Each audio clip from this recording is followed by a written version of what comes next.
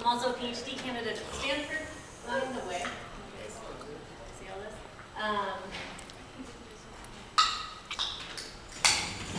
You guys see everything okay? Okay. Where I study consumer behavior, and a lot of the work I've done has to do with consumer identity, so that's a little bit of what I'll be talking about today.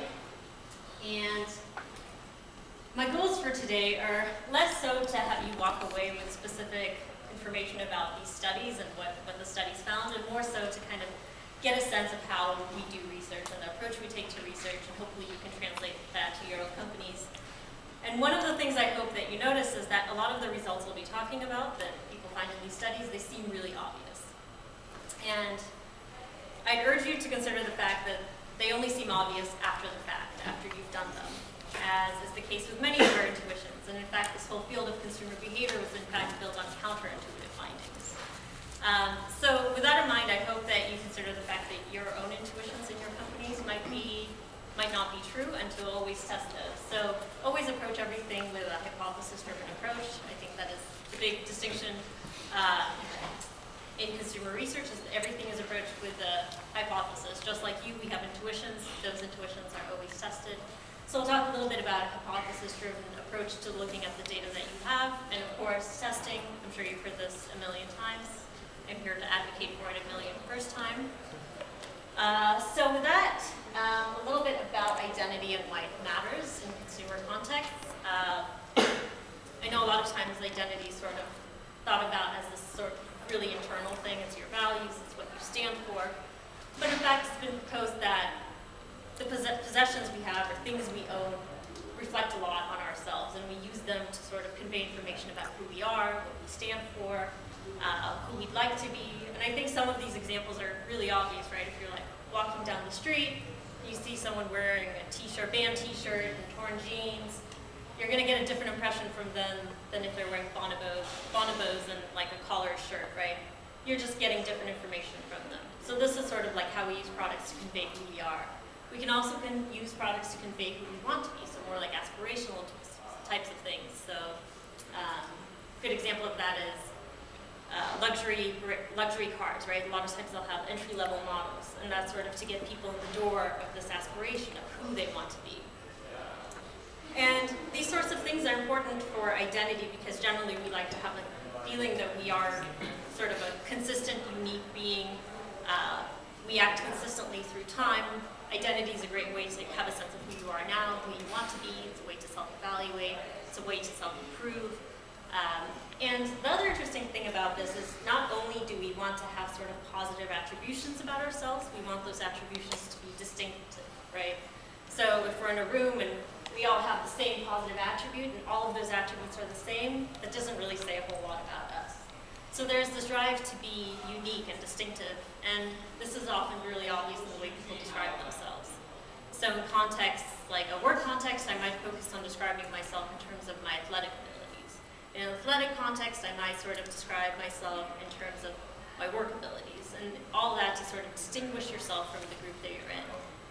And even the sorts of descriptions that people give to others, people find certain descriptions a lot more informative or descriptive of the person, right? So if I were to tell you that my friend is a snake owner, that probably gives you a bit more information than if I said my friend's a dog owner, right? So things that are distinctive tend to convey a lot more information about who we are. So with that in mind, moving on to the research, and again, my goal isn't necessarily for you to get the takeaways of what the research found. It's more like how you approach the research and how we approach research. So I think for this context in particular, this two-step approach would be helpful. And the thing with identity, we were sort of talking about just now, there is so many attributes on which you can describe yourself, right? And I think that's why a lot of times people sort of stray away from using identity traits in targeting their customers. Because how do you segment that, right? Like how do you use all these attributes that a single person has in order to segment your market? And so that is how we start our research in consumer behavior in terms of identity. It's these individual differences. But I think the nice thing that research provides for industry and for companies, the use that you can make of it, is that it's not enough for us to simply understand what behaviors people partake in. We need to understand why. And in order to understand why, we take that second approach, which is sort of activating an identity or making certain identities salient to people. So you have to sort of be able to say, when I turn this identity on, people behave in this way. When I turn it down, they behave in a different way. So you sort of manipulate the context. So an example of that sort of comes, I think a good example of this is something I work with a lot, which is age. And there's the individual difference in age, right? We're all different ages, so we're all somewhere along the continuum of where we stand in life, and that's an individual difference. It's tricky to target people just specific to their age. So how do you activate certain feelings of age, right? So in my work, I look at perceived age, and perceived age is how old you feel, not necessarily how old you are. So if you can imagine me saying, how old do you feel relative to that baby? That's going to be a different answer than if I ask you, how old do you feel relative to that old man, right? And that's an example of activating an identity, turning up a certain identity or turning it down, feeling old, feeling young. And I guess my argument here is that this second part is what you can use in your companies in terms of targeting your customers, is sort of turning on and turning off these identities. So with that, just a few experiments that have been carried out, and for each one, I'd like to sort of go through and talk about that individual difference that's sort of unmanageable, and how you then harness that into something that you can manipulate and take advantage of. So all of these studies do have to do with consumer behavior, so they're related to consumer contexts. So this study was looking at how people perceive rating distribution. So if you can see here, the idea here is that this is kind of a bimodal distribution versus a unimodal distribution. Does that matter? And the hypothesis is that the more you need to self-express, the more you're going to go for products with the bimodal distribution. Sort of goes back to this initial idea we were talking about with distinctiveness, namely that it's a lot easier to say you're distinctive when you're aligned with one group or the other group than if you're sort of like somewhere in the middle here, right? So the individual difference here being just like your need for self-expression, and that does vary. Adolescents tend to have a much higher need for self-expression in the external sense, just because they haven't clearly defined themselves yet. But again, how do you harness that? One way to do that is to make certain domains feel more self-expressive, right?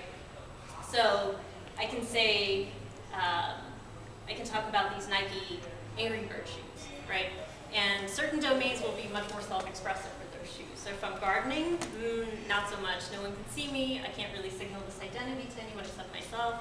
Not super meaningful.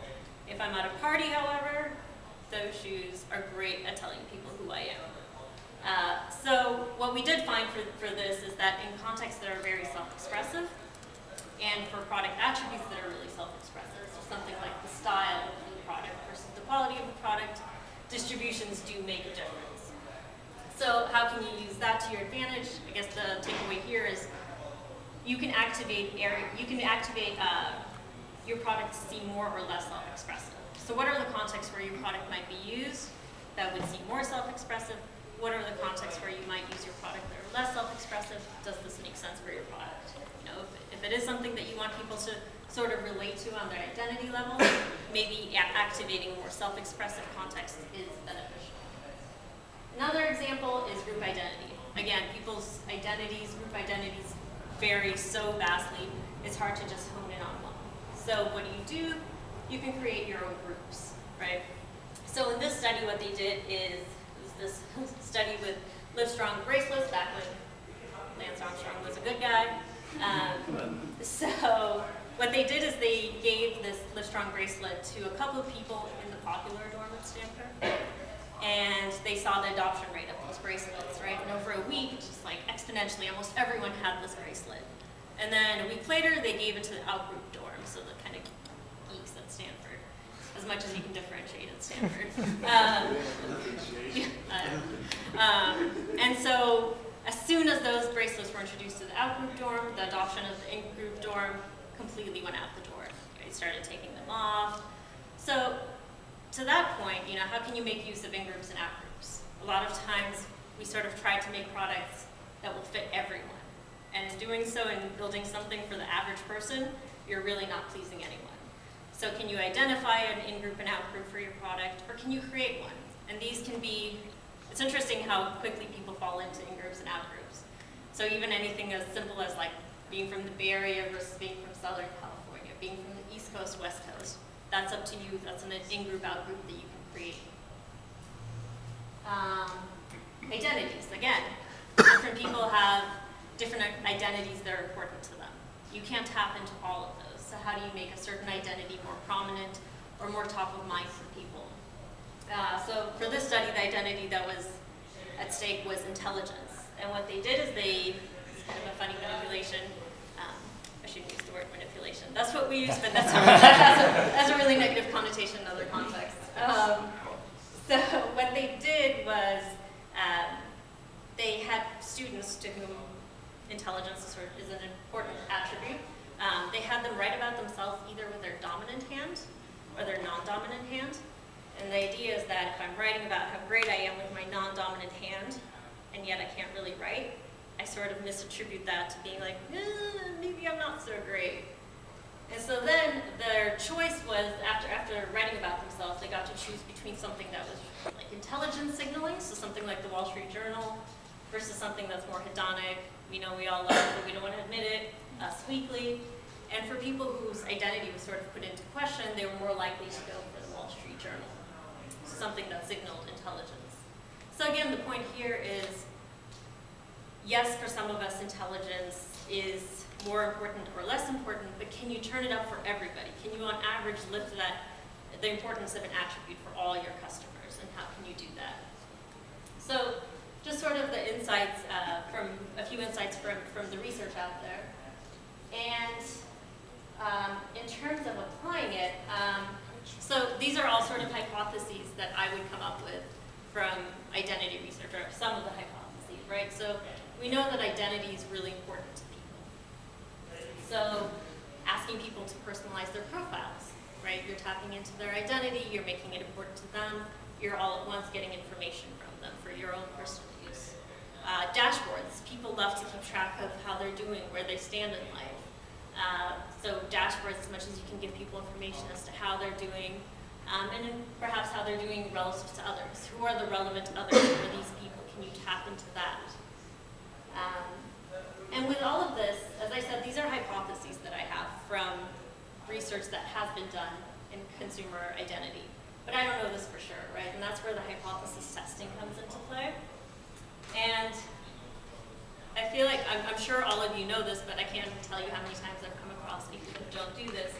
So in order to even test hypotheses, you need to identify the relevant metrics, right? And this is actually a really difficult thing to do. And working with a few companies, it's funny, you talk to various team members in the company, and you'll say like, what's your metric for success? And every team member will give you a different answer. What are the consumer behaviors that would lead to your metric of success? Everyone has a different opinion. So I think first step with things like that is identifying what is a success metric for you. And second is like, what are those individual, like very specific steps that your consumers have to partake in order to lead to that success metric? And then from that, sort of taking a hypothesis-driven approach. So as I said, a lot of these things, the research I showed you, I imagine most of you thought that was like pretty intuitive, like of course that happens. But again, that's not always the case. Humans are exceptional at rationalizing anything. And so you find some sort of correlation in your data and you're like, I know exactly what happened, right? Whereas if you had made that prediction ahead of time, you might have predicted something completely opposite. So with that in mind, I think it's extremely important to have a hypothesis-driven approach to testing your data. Create the hypothesis, test, and see what you find. You end up learning a lot more, and from that you can actually derive tests that you would have, right? If your prediction isn't matched, what might have gone wrong? Or if it is matched, can you amplify it? Can you make it even bigger? So that's where your intuition testing, and that leads me to testing, which again, so obvious, and I'm sure you've heard this before, but it goes wrong all the time. How do you test? So again, first of all, having those relevant measures. Because if the measures aren't relevant, the test is meaningless. And beyond that, it's really isolating variables, right? So if the question is about dashboard versus no dashboard, that is the only thing you should be testing. There should be nothing else on that page that differentiates the two conditions, right? Once you find a difference, if you find a difference, the only thing that you can attribute it to is the difference between dashboard versus no dashboard. And again, I know very obvious, and yet so frequently done incorrectly. So whatever it takes, emailing a psychologist, emailing someone, having someone look over your shoulder to test that, to look at that test, is everything else exactly the same except for that variable that you're interested in. So with that, I will conclude, because I'm more interested to hear what you guys are doing and how maybe we can find some solutions for your problems from consumer behavior. So thank you.